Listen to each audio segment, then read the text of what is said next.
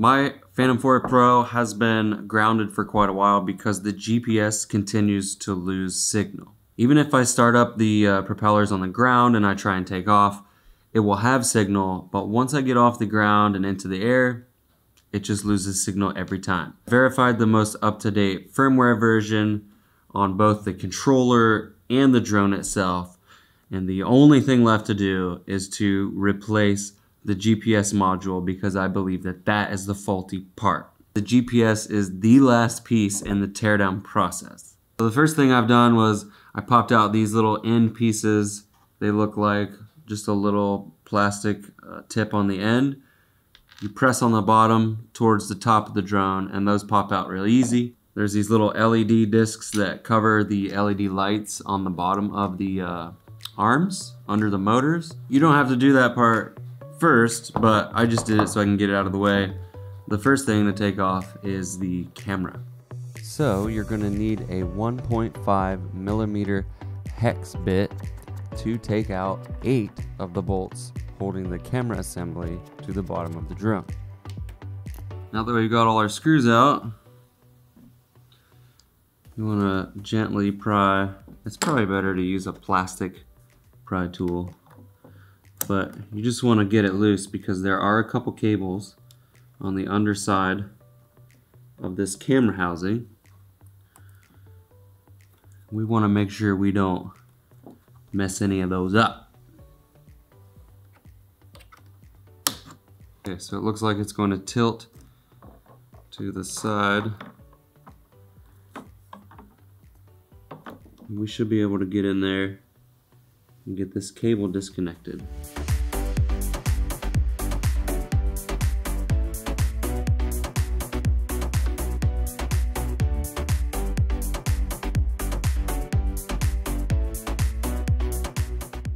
I like to try and keep very organized with the parts that I pull off.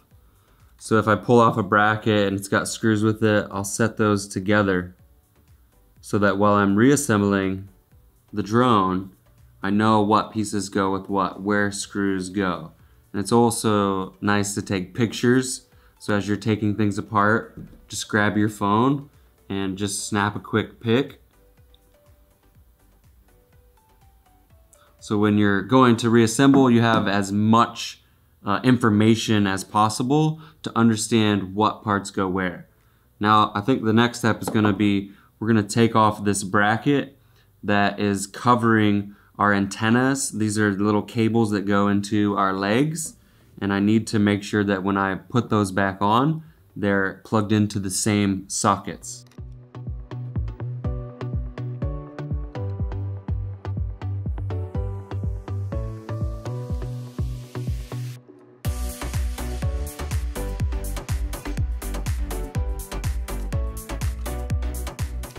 Next step is going to be taking apart the lower shell. So the legs, you don't have to take those apart. We're just going to take the entire lower shell off.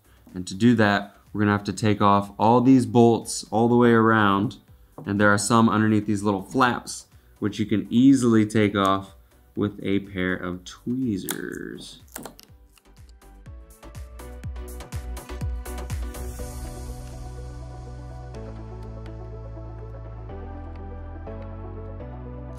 Now the 4 screws that are closer to the body, like the center of the drone, they're pretty deep in there, and the only way to get to them, unless you have an exact socket, I think the size we're using for these bolts is a 2.0 millimeter hex. I'm just gonna use an angled hex key to get those ones out.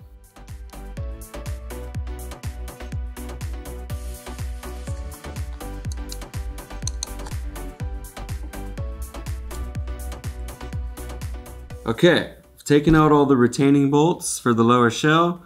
We've disconnected the antenna cables from their sockets on the board, and we've extracted the 2 Phillips head body screws that hold pretty much just this part of the lower shell onto the main board casing. So now what we should be able to do is start from the edge of the arms using a pry tool or a pick or something. You don't want to use something metal, especially if you're trying to reuse this case.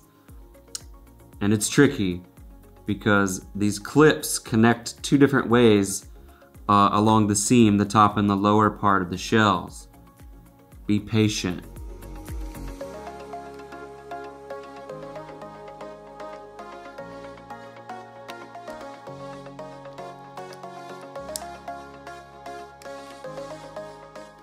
These connectors have little pins on both sides. You have to squeeze them together and then pull it out. Now that we've gotten those disconnected, we can take the bottom shell off and start getting into the real fun stuff, which is these motors are attached. They are soldered to the left and right side board. The only way that we're going to be able to get to the GPS module is by either snipping your motor wires on two sides so that we can lift up this whole entire unit and just kind of fold it back. Or if you're good enough at soldering, you can desolder without clipping any wires, which is what I'm gonna do. On the four corners of this big box, there's a screw at 4 points. It may be covered with silicone, but you need to get those 4 screws out so we can lift this up a little bit. You gotta prepare a soldering iron. I always use like a little wet, I got a little wet cloth here. Wipe off the tip of it a little bit.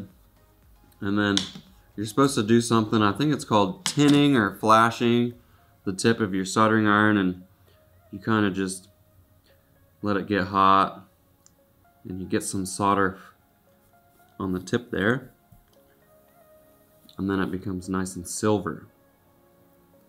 We want that. Let's begin. There's 2 plastic tabs that hold the LED in place underneath the motor. I've used my soldering iron to just melt those tabs a little bit so that I can pull those LEDs away. I don't want to cut that plastic away because I'm going to need it to reattach those LEDs later. There is silicone holding these wires to the frame. Just slightly pull that off. And you're going to need to desolder the black, the gray, and the white wires. Leave the smaller ones below it. Those belong to the LEDs and we don't have to take those off. And my camera battery died, so I can't really show you me desoldering them, but I did. So I've gotten these 2 motors desoldered. Our LEDs are free. I should be able to now lift our assembly and just flip it over. Just like that, nice and easy. There's our final step, the GPS module. I don't think I mentioned there is a little tab, much like the 2 we took off, to get the top or the bottom shell off, and it connects right here. Same style of connection, you just have to pinch the 2 sides and it'll pull off. I have a brand new GPS module. We'll peel back the shield. We'll take off the old GPS module, we'll replace the new shield, and then we'll start the process of putting it back together, and that's all pretty much the reverse of what we've just done. Oh yeah, the GPS unit itself is pretty self-explanatory. There's just 3 screws.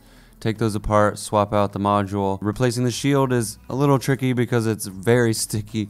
There are cutouts to help you line it up, make sure everything's snug up against there, and start putting it back together in the reverse order we took it apart, and you're good. Okay, now that we've got the drone all put back together, the first thing that I need to do is verify all the functionality of the drone. So I'll insert a battery, make sure that it seats in well. So the last thing you want to have happen is your battery falls out in mid-flight. Not good. I really want to just verify that all the firmware clears its auto detection with no problems, and make sure that all of our motors are working correctly, and then we'll take it outside and verify that we can get that GPS lock. Okay, we've got power.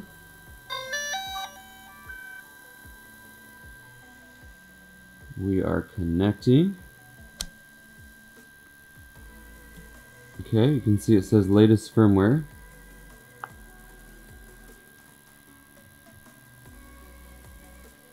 Camera's functioning. Looks like all of our LED lights are functioning, so that's great. And you can see we're getting some GPS even inside the building. That's a good sign.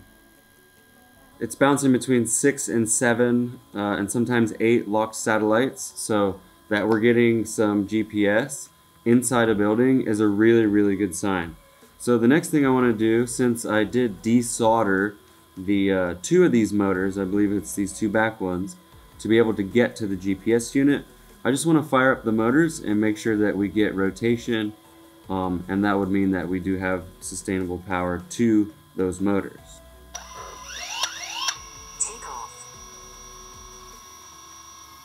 And all motors are functioning properly.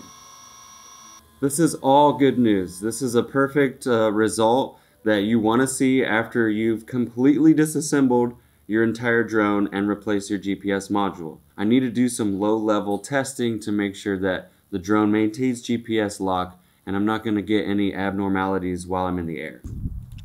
Brr! First test flight. I've chosen a pretty wide open field. This is like a local park. Isn't very many people around at all, and the wind is light, variable, less than 5 miles per hour. We got a good 15 satellites with GPS ready to go. If you can see that very well. Compass calibration is complete, no errors. We have 16 satellites locked on. GPS is ready to go. We'll launch, stay at a low altitude, and just verify that the drone is operating correctly.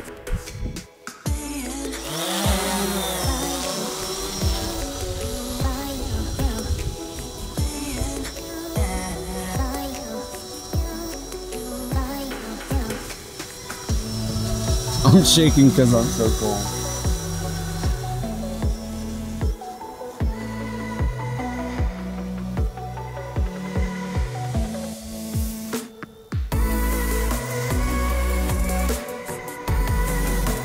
Showing no errors. Everything's looking good. It's behaving normally.